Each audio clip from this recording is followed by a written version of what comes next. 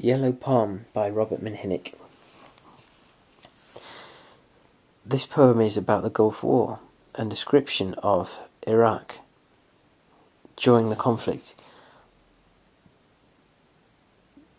It's a very interesting poem in that we've got a journey described here, walking through Baghdad, and the things Robert Minhinnick sees are described very, very well.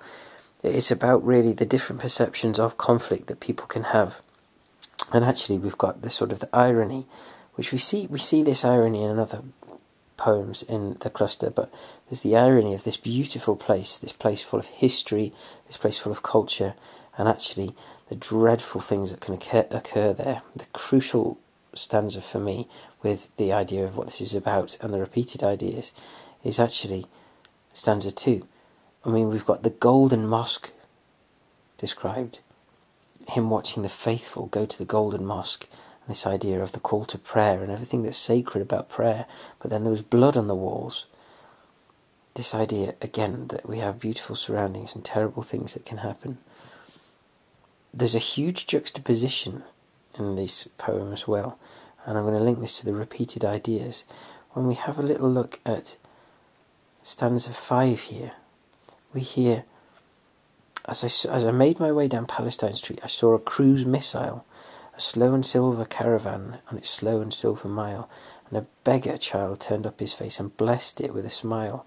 You have a child blessing a cruise missile, a hugely destructive weapon. So again, this massive juxtaposition that's there. So tone is very strange in that this poem reads in an almost a sing-song kind of way. It sounds almost joyous in terms of it when it's being read, but it's actually a very, very cynical and very, perhaps, harrowing tone, because we've got these horrible things described. And very sinister, chilling things. The idea of a child blessing a missile, I still can't really get over that. That's dreadful. Individual words. Well, there's several here. If we have a look at stanza 2, I think this idea of despair that we have, there's a real sense that Minhinnick does despair of conflict and the way that it makes people behave and the way it makes people feel. And there's this despair of conflict is sort of shown throughout this whole poem.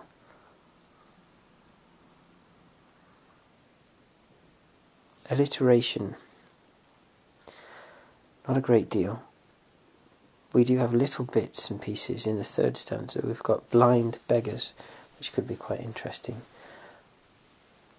There are lots of sibilants here, especially in the last stanza. We've got saw their branches sweeter than salams. It's actually the most positive stanza here at the end, sweeter than salams. And this little child's reaching up for these dates, for these ideas of these dates on the palms, and actually should be doing that rather than blessing cruise missiles. So rhyme and rhythm. I said at the beginning that there's a sort of a sing-song feel to this. It's almost a jubilant sort of song rhythm that we have here. But again, there's this huge juxtaposition that what's being described is not sing-song at all. And structure. 6 very regular stanzas. And within the stanzas, we've got very positive description, and then something sinister at the end.